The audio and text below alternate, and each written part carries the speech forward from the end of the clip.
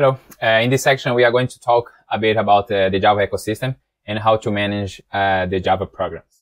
Most part of this course, we'll be talking about software development, but we are going to start looking at some Java fundamentals and how things works under the hood when running Java programs.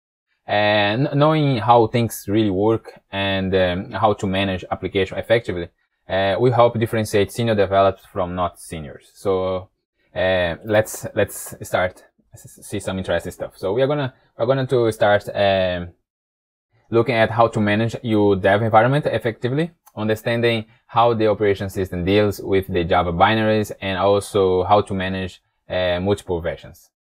Then we are going to look at the different ways to package our Java programs and also see the trades-off for each options.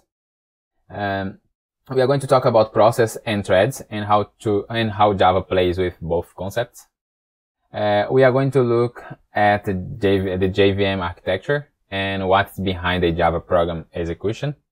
We are going to dedicate also a lecture to talk about the Java memory model and how JVM manage our application data, let's say.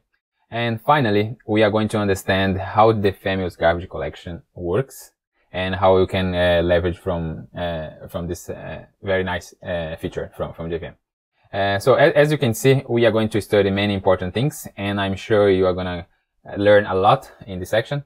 So see you in the next lecture.